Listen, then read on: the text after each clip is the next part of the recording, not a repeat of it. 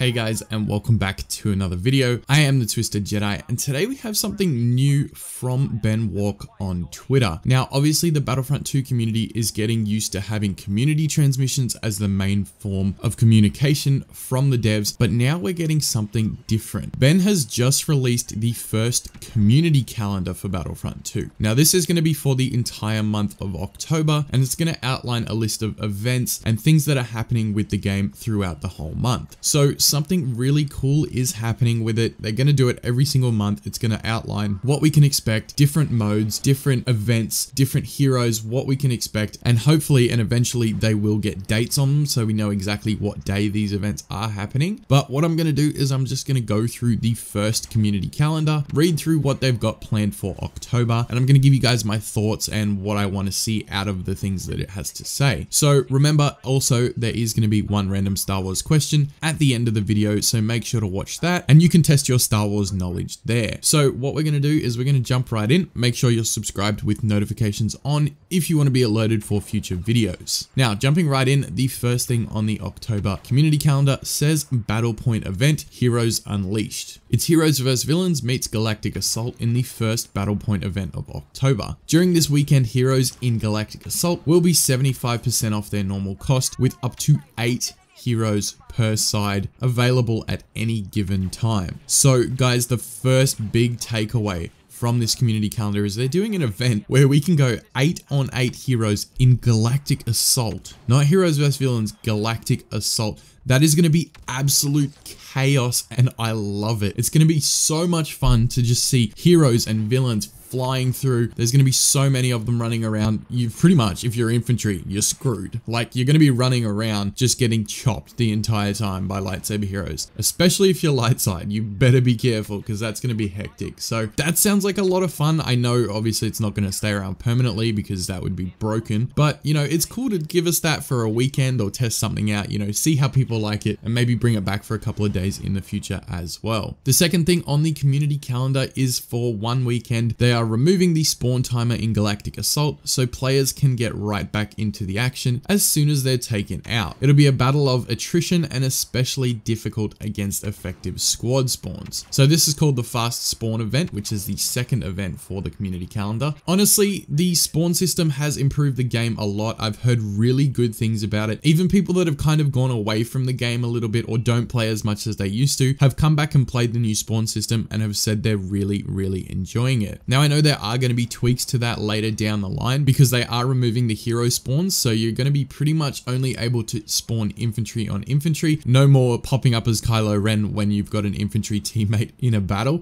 So that's kind of cool. I like the idea that they're just taking it back to default spawns for heroes. It got a little bit hectic there a few times for me when I was playing on stream the other day, so I think infantry on infantry spawns is the best way to do it. Now, having a fast spawn is even better. You don't have to wait that 5 or so seconds before you can get back into the action. You can literally just click and spawn back in. That's kind of cool. I don't know why they haven't just made it that way permanently. That would be interesting to see how it works, but I'll test it out when it is live and we'll see if it's worth doing full time, and maybe that's some feedback that I can give them. The third thing on the community calendar is the Battle Point event called Reinforcements. Reinforcement troops will be available in Galactic Assault and Extraction for 75% off their normal cost. So guys, this one's pretty simple. We've had this with the vehicles just recently. They're going to do it for all of the reinforcements now. So Wookiees, aerials, all that kind of stuff, that's going to be dropped right down. Death troopers are going to be lower. So 75% off is a lot. That's a big battle point drop. So you can pretty much spawn in, kill a couple of people, and then get a reinforcement like right away. You might even only have to kill 1 or 2. So that's pretty hectic. There's going to be a lot more reinforcements being played during that weekend. Next up is something really cool, and it is the Halloween event Night Mode. To go alongside this double XP event, all game modes will feature night only maps: Kashyyyk, Kamino, Naboo, Endor, and Tatooine, Jabba's Palace, and the Death Star from Friday the 26th through to Wednesday the 31st. Now, what's interesting about this, guys, is the map choices that they've done for the night mode. Now, most of them already have night variations, but the two that stood out to me the most was the Death Star and Kamino. Now, the Death Star is kind of a weird one because it's already night.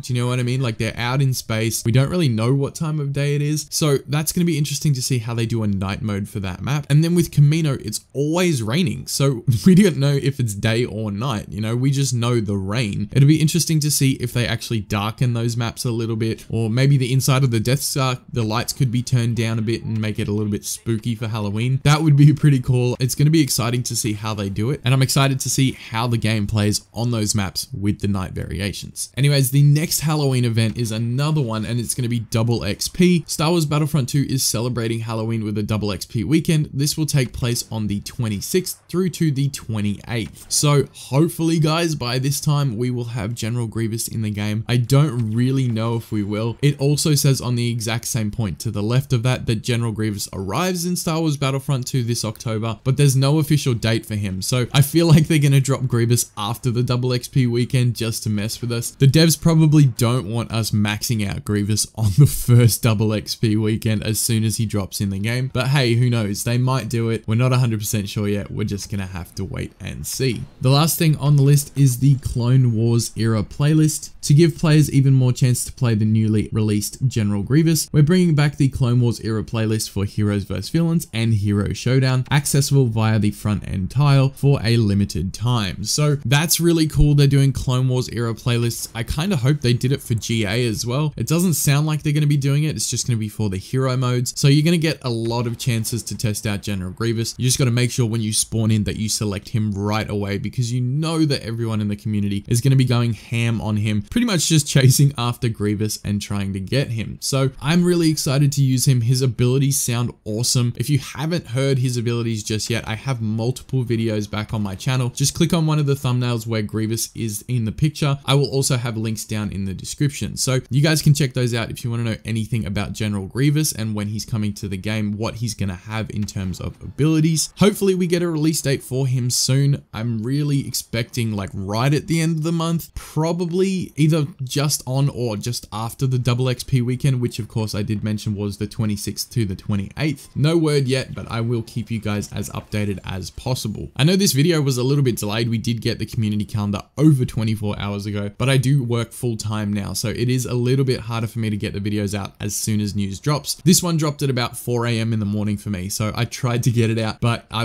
needed to sleep before work. So now is the only chance I got to get it out. I hope you guys don't mind and you still enjoyed the video. So I'm going to wrap it up in just a second. I'm going to get to today's Star Wars question, and good luck testing your knowledge. Today's Star Wars question is, who was the Jedi Master of Obi-Wan Kenobi? So obviously guys, a lot of you are probably prequel fans. Some of you maybe not so much, but who trained Obi-Wan in his younger years? This should be a pretty easy question for anyone that's seen the movies, and hopefully you guys all answer it down in the comments below. I'm really excited for what the future holds for Battlefront 2. This communication is really awesome, and I'm sure with more devs returning from Battlefield 5 that the game is going to move at a much quicker pace than we are used to. I really would love to see Obi-Wan released alongside Grievous, but I just don't think it's going to happen. Obi-Wan's going to be such a cool character when he releases as well, but I really want all their focus on General Grievous so that they get him right the first time. The last thing the community wants is for an awesome character like Grievous to release and then be buggy or have issues and things like that. So I really hope they get him right straight away and we don't have to have a kill switch flipped like we did with Palpatine.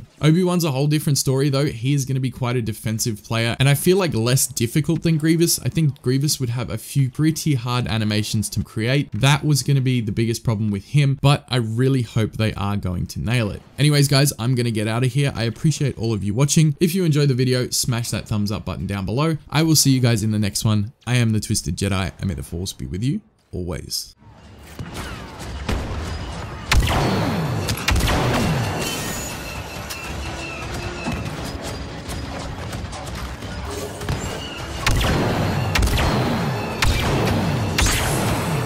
Hangar occupation in progress.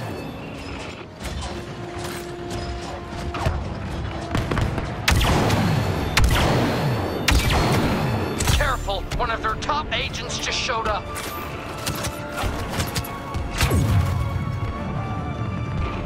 Our control of the mine hangar will soon be complete.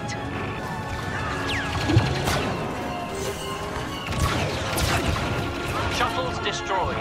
Now to cut off left. Grenade out! A special operative is deployed.